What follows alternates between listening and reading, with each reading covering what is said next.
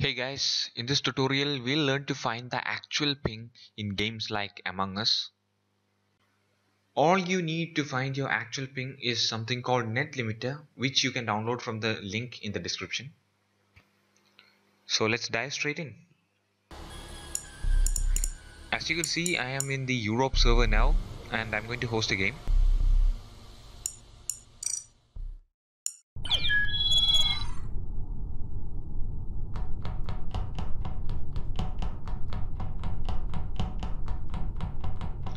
So now we can see a fairly consistent ping in the range of 180 to 190.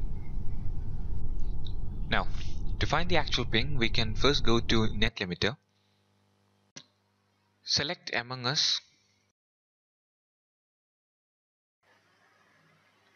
Inside processes, we can see many numbers. They are actually IP addresses and one among them is our game server. Our goal here is to find this server. Now if you notice, we can see that there are many download and upload rates corresponding to these servers. Some of them are bold, whereas the others are grayed. The bold one indicates that there is an active connection between your computer and that particular server at that instant, whereas the gray one indicates the inactive ones. Now, the most important part is to find the match server.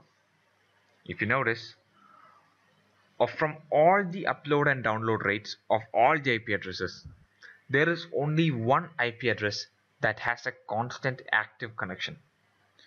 Our computer is downloading and uploading data from that server consistently. Now this is our match server. In our case, it is 172.105.247.138. We can note it down. And also don't mind about the 5-digit number which comes after the colon. We don't need that. This method of finding the match server is 100% reliable and we can apply this to basically any other online game. Now, we just need to find the ping, and for that all we need is the command prompt. Now open the command prompt and type ping followed by the address you noted down.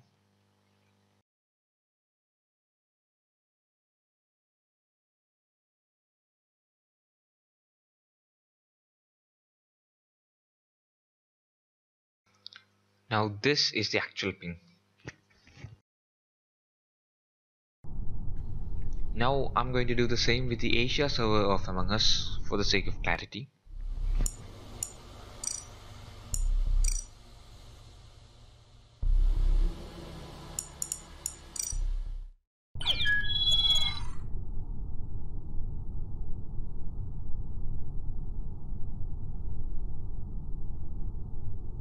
Here the ping is around 117. Now we can repeat the steps we done before to find the match server. So this is the address. Note it down. Now open the command prompt again and run the command with the new address this time.